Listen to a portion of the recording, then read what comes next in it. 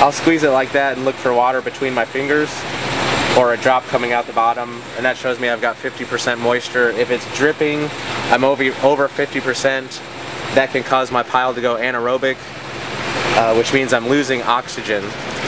And if you're losing oxygen, then the beneficial bacteria and microorganisms are going to start dying off, and the non-beneficial microorganisms are going to start breeding, which are not going to be good for your plants in the long run if you were to use this compost.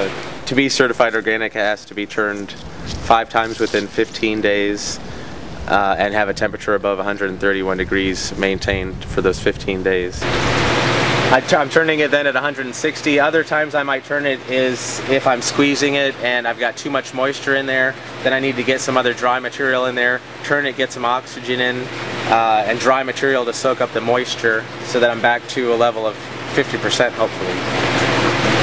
And I'll check my temperature kind of at different levels in the pile because there may be cold or hot spots. And I'll take 3 or 4 temperatures at a time and average them out to get my temperature. I want to have enough high nitrogen to make the pile heat up to 160 degrees, so that kills pathogens and weed seeds. Once it gets to 160 degrees, then I want to turn it, because at a certain point it gets too hot and then it can become anaerobic that way. It also can combust and start on fire.